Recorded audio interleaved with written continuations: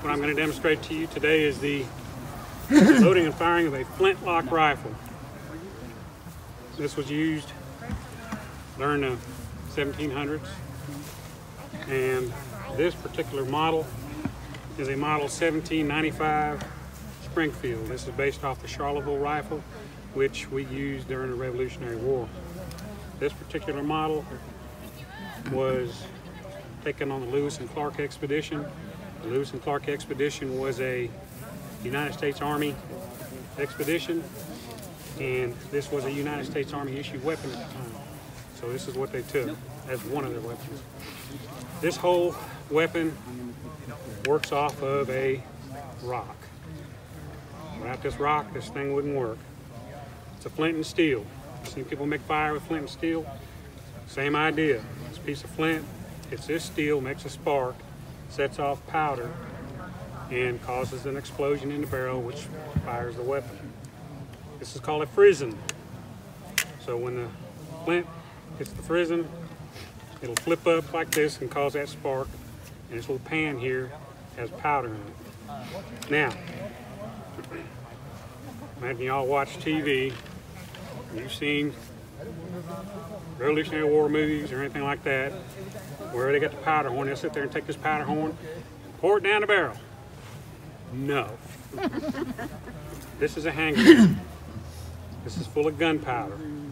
If I pour this down the barrel, and there's a spark in there from the last time I fired, I've just blown all of us up. So what we do is we use a powder measure. So when I pour the powder in there from the measure, if it goes off, I'll probably get a black face and a couple of burns, but I haven't killed it. This has 100 grains of powder. So what I'll do is, first I want to show you something. We have several sayings we use today that are based off of this type of weapon. Back when these were being built, you could build one yourself if you wanted to. You can get it piecemeal. You could buy the barrel, you could buy the stock, you could buy the lock, you put it all together. But if you wanted it all at one time, you say, I want it lock, stock, and barrel. How many times have you heard that? Okay. All right, here's another one. Going off half cocked. You cock the hammer back, first click, that's half cocked. If I pull this trigger, it should not go off. It's not going off. If it does go off, it wasn't intended to. What does going off half cocked mean? You didn't intend for it to happen. That's what going off half cocked comes from. Now I'm going to take some powder. There's nothing in the barrel, so there's not going to be a big boom.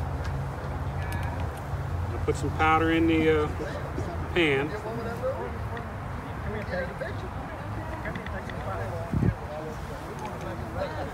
Close the pan, go to full cock. When I fire this, uh-oh, it didn't go off. What happened? Flash in the pan.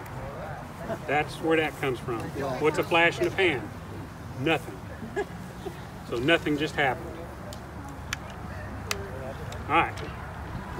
So again, when I go to load this, I'm going to take my powder measure.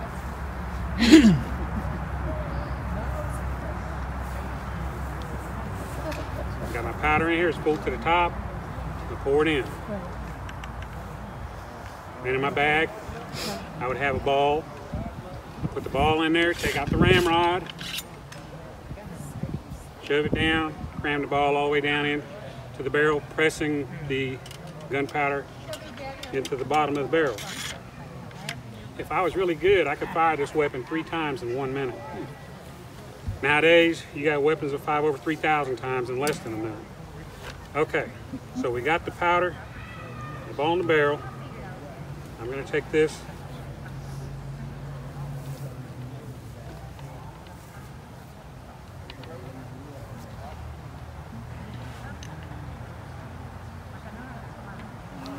I'm going to go to full cock.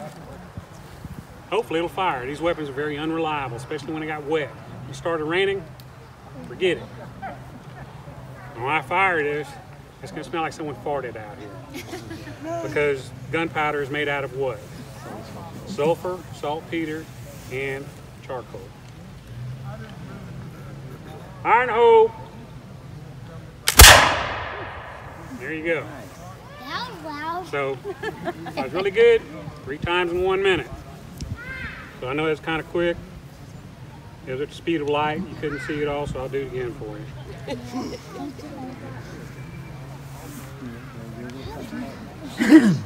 Now I just fired it. If there's a spark in there, we're fixing to have a problem. Good. Half cock.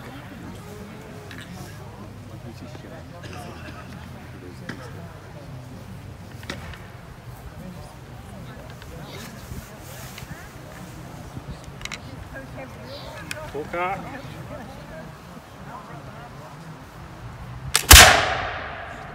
Get a little bit of a delay in that one. If I was good, 3 times in a minute. Now these would foul real easy. You can see how it's starting to look white around there. That's all the powder doing that. So I've got this brush. I can sit there and get all the powder out. Ooh, that stunk. Then I got this pick. Make sure that pick hole stays open. Otherwise it won't fire. We had a demonstration earlier. I had my partner here with me. Every time he fired, it was flash and pan, flash and pan, flash and pan. I finally just called him a Brit and got through with him.